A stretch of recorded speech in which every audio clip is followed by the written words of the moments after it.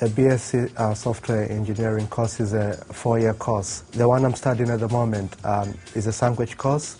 That means I spent my first, second and fourth year on the University City campus, and the third year is spent at work placement, working for an IT company. I would advise people to take the course. Many people, when they hear about software engineering, they think it's something complex or you'll be stuck on the computer all day. But it's actually a very challenging course. There's a lot of help from the tutors. There's a lot of help from the learning system. If you struggle, you can get so much help. You can build interesting games. You can build complex software structures on the course, and you will really enjoy yourself.